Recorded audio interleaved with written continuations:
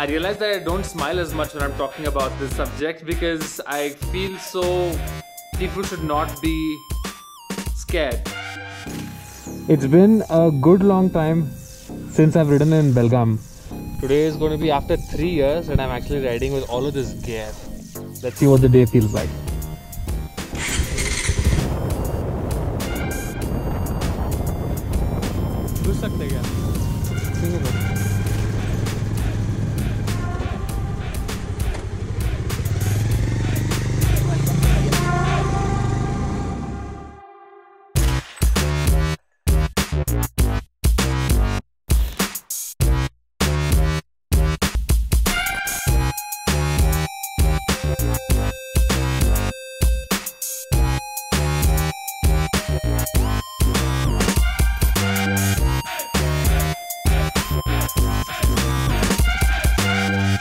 What I want to talk to you guys today about is the balance between being careful and being fearful. Where do we draw the line between the two? Because the phones that we have in our pocket today, they have access to our bank, they have access to our contacts and all of our personal messages, photos and so on, and we need to be careful with that. So let me start off by talking about careful, and this is where it can get a little scary. I've been seeing this blog post in the last couple of days, and when I read it for the first time, I didn't believe it. So I looked it up and turns out that it's true.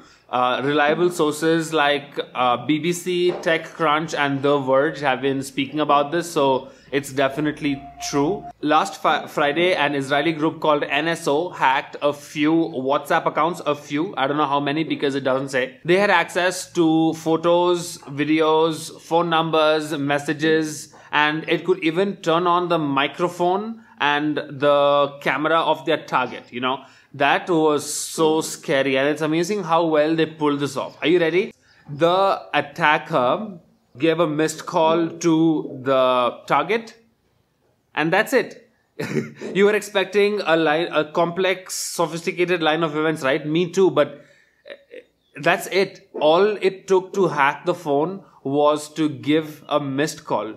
When I was going through this and I was trying to imagine how this might have happened, I think this is how it happened. So, you know, when you install WhatsApp for the first time, it asks you permissions to use your microphone, your camera, your access to your storage and so on. So WhatsApp has the right to access this information. So, you know, when you call someone on WhatsApp, if the person that you're trying to call is on a phone call, then WhatsApp tells you that this person is on a phone call, right? So that's because it has access to your phone app, because it asked for access and you said okay. And the phone app told WhatsApp that I'm on a call, and WhatsApp told you he's on a call, you know? So that's how that works. How I'm guessing the hack happened was when the call went over, the WhatsApp app has the right to look at the phone app. And I think that's where the hack happened.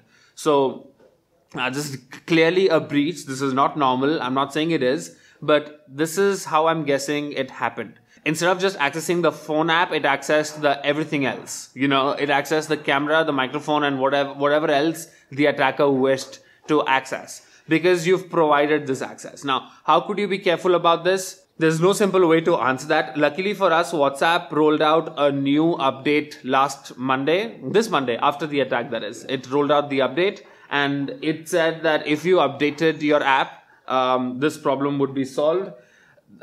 WhatsApp allegedly urged its 1.5 billion users. I didn't get a notification. I don't know what they mean by urge. But yeah, that's the careful side. You know, when we look up stuff like this, we need to realize that we have to be a little careful, not putting all the sensitive information in our phone, like our ATM pin and all of that stuff, because even if they do access it, they shouldn't get it from our phone, you know. So a good way to make sure that you're afloat is to keep your app updates on, because companies fix their bugs via app updates. How you could do that is just go to the Play Store and hit this hamburger icon up top left.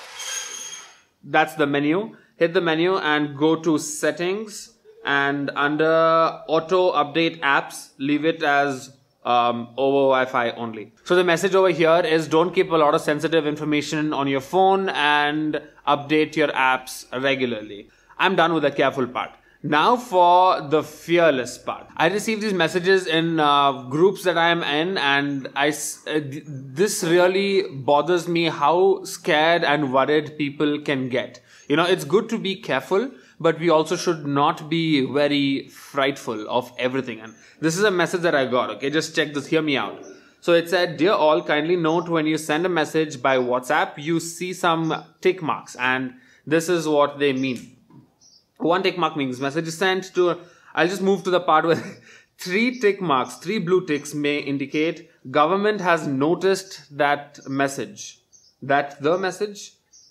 2 blue ticks and 1 red tick mark indicate the government has taken action. 1 blue tick, and I'm tired. I'm not even reading all of this stuff. I looked this up and it's not true. This is fake news, and we need to be careful before we send out messages like this. When you get a message like this, look it up first online to see if it's true. That's what I did with the careful part when I told you. When I saw this blog post, and I don't know where I saw it, but I made sure that I looked it up and waited for a credible source to confirm it. You know, maybe it's too late, but don't scare others. If you're scared, don't send that message to everyone else. Imagine this guy, okay? He wakes up in the morning and tells to himself, how do I make sure that I write a message and send it out and it becomes viral in a way that people would be really anxious and scared? Don't let that guy have his way. India is one of the biggest users of WhatsApp, and I was talking to my teacher earlier this week, my childhood teacher, and she said she receives around 200 or 250 messages every single day from WhatsApp groups. I made it a point for my own sanity to get out of all the WhatsApp groups that I don't consume data from, you know. I mean, if I don't absolutely need to be a part of this group, you're making micro decisions every time you read it. You know, decisions to be anxious, decisions, I don't know. You're reading it and you're giving it your attention, and it drains you mentally. Too much information is really a problem that we are facing with today, and we should learn to detox and get rid of these groups, especially where people are sending out scary messages like this. Even if it's your childhood buddies from I don't know where, get rid of that stuff. Stay in touch with people that you really care about. Thank you so much for watching this video, guys. The first time I sneezed on camera, I guess.